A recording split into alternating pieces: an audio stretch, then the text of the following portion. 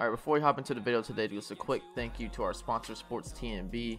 Hey, if you play 2K, you know the grind is real. The badge grind can get tough, so if you're looking to buy a stacked NBA 2K account with max badges and everything like that, visit sportstnb.com. Make sure to let him know Hayden YT sent you, and he'll get you everything you need. He's legit. First link in the description down below. Go check it out.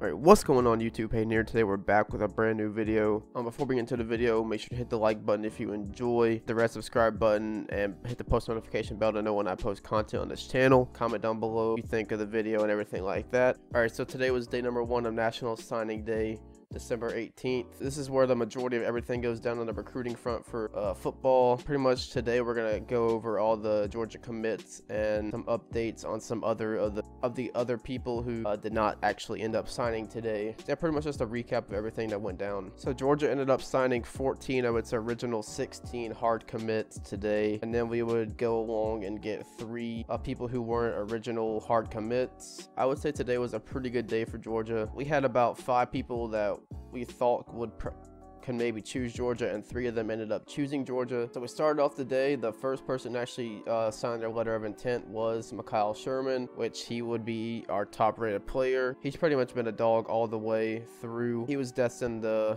be one of the guys who would end up signing his letter of intent today for Georgia. I think Mekhail is going to be a big part of this Georgia defense going forward, as we might end up losing someone like a Monty Rice to the draft.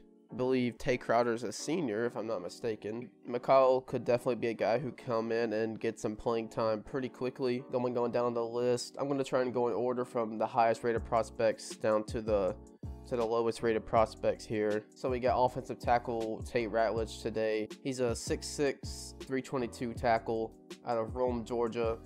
He's a 4-star according to 247, which I'm going to be using 247 pretty much to go through this whole entire video and everything like that. So yeah, Kendall Milton's one of the guys who was like Mekhail Sherman. He was destined to be a Georgia Bulldog. He's been committed for a while and stayed true to his commitment today by signing his letter of intent. The 4-star running back out of California. I mentioned this last video, but if you didn't check that out, he's actually the first Georgia commit out of the state of California since 2006. So pretty big pool there for Kirby Smart this year. And then a guy who I think can come in and play a pretty big role for us is Marcus Rosemy, as he's going to be coming in filling some holes at the wide receiver position. We've got a lot of depth at the receiver position, a lot of high rated prospects from previous years there.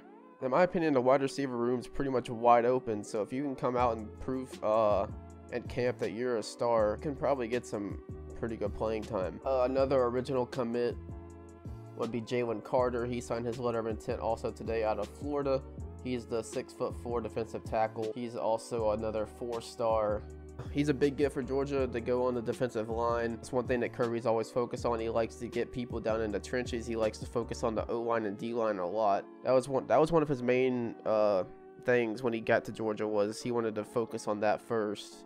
He definitely did end up doing that. We got a lot of depth on the D-line and O-lines currently because of that. So Jalen Carter's another nice pickup for Georgia. And then a guy that is going to bring a lot of speed to this football team, which is Arian Smith, 6'1" receiver out of Florida. Arian Smith and Rosemy are both out of Florida. I know with Rosemy that Florida was definitely looking at him. I don't know about Arian Smith, but that's 2 guys to take them out of the state of Florida, away from programs like Florida and Florida State. And he's one of those guys that I noted that he was not an original Georgia commit, so he's one of those 3 out of the 5 players that we got today. Then we got Jalen Kimber out of Texas, the cornerback, another 4-star as well. Got a lot of 4-stars in this class. 1 official 5-star. I'll touch on the other one here in a minute. Actually, I might as well talk about it now that I'm on that note. The other 5-star would be Broderick Jones. Broderick Jones and Cedric Van Pran are both 2 offensive linemen that aren't going to be officially signing anywhere until February, so we don't know about them yet.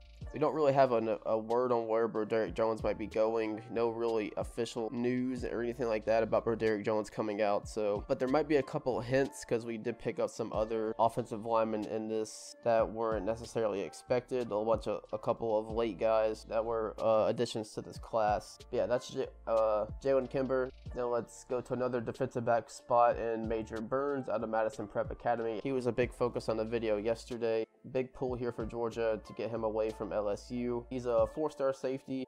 He's 6'2", 176. Really like his film and what he can bring to this football team. And I think he can have a pretty quick impact with the uncertainty around. We don't know if Richard Akell might be going for the draft.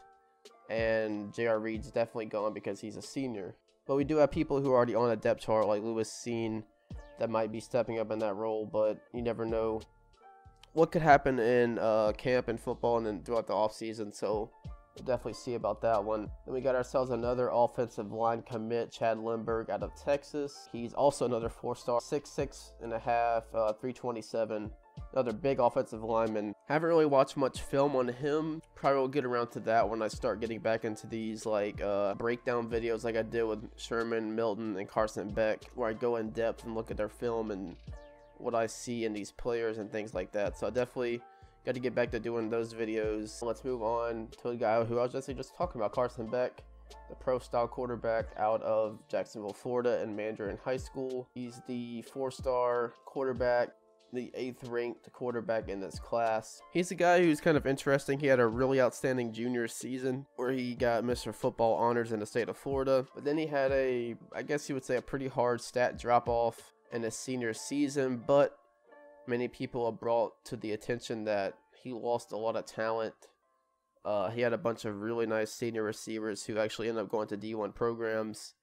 So a big talent drop-off at Mandarin High School. We'll see what he can do when he gets on campus. I'm pretty sure he's an early enrollee and will be able to get a couple maybe bowl practices in here soon. Then we got another guy in the trenches on the D-line side of things, Warren Brinson out of IFG Academy. A lot of Florida guys in this class. So pulling some guys from Dan Mullen at Florida. Brinson's another 4-star in his class. Like I said, I haven't seen much film on him either, but these guys in like IMG Academy and things like that, you gotta definitely, to get on the football field there, it's kind of like college. You gotta be a good football player, gotta have high football IQ. Then another guy on the another D tackle, Nazir Stackhouse. I believe he wasn't necessarily supposed to sign until February, but he actually ended up doing it today. Yeah, he was expected to sign in February, but he did his letter of intent today, went ahead and got it over with. He's the defensive tackle out of Decatur, Georgia. He's 6'3", 306.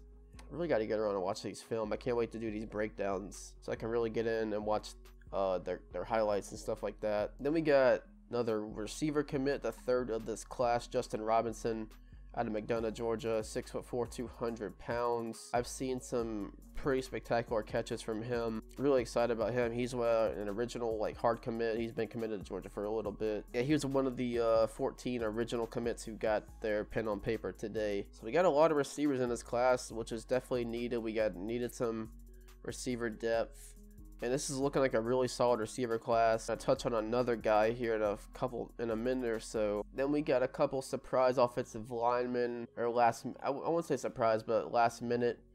Austin Blasky, the offensive tackle, he's out of Georgia here. He's 6'5", 278. From what I heard, he actually decommitted from NC State yesterday and put his pen to paper today to come to Georgia. Then Devin Willock, another late get for Georgia. He's 6'6", 345. That's a big dude right there. He's out of New Jersey, Paramus. I guess that's how you say that, Paramus, New Jersey, out of Paramus Catholic. Oh, I didn't note that Blasky and Willock they're both 3-star prospects according to 247. And this is what I want to talk about with the offensive linemen, kind of like a hint, because obviously Andrew Thomas and Isaiah Wilson both declared for the NFL. And we don't know about Ben Cleveland and Solomon Kinley. We went out and got a lot of offensive linemen in this class. And it also could hint that we might not be getting someone like Broderick Jones or someone like Cedric Van Pran. Haven't heard too much on that, so I'm not going to put too much into that. But that's just what I'm thinking here, because that either means we're not going to get one of these 2 commits, and Jones and Van Pran, or someone like Kinley or Ben Cleveland might be leaving for the draft as well. So we'll see what happens with that. That's just my thoughts on that one.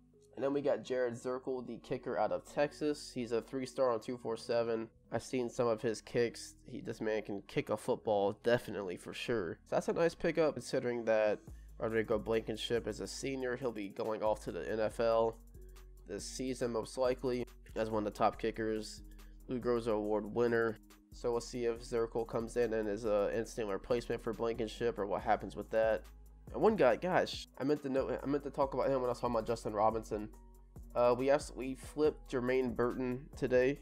So another guy that we pulled here from LSU, Jermaine Burton flipped late to Georgia. He's a 4-star receiver. He's the 8th ranked receiver in this class on a 247.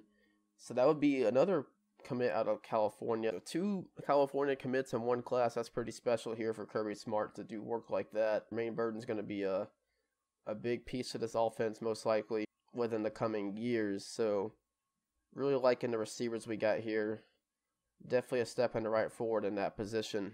So yeah, that's all the people who ended up signing today. Couple notes here that Kelly Ringo actually signed today, but he's not actually announcing it until his Under Armour game, or not the Under Armour game, the All-American Bowl in January 4th. And then Darnell Washington, the 5-star tight end that we talked about yesterday as well. He hasn't signed, I'm pretty sure. That's from what I'm hearing. He hasn't signed, but he will be making his decision at the Under Armour game January 2nd. So Georgia leaves today with 17 signees out of 23 available spots, and we're in the mix on Washington and Ringo. And we don't have the official word on Broderick Jones and Cedric Van Pran either.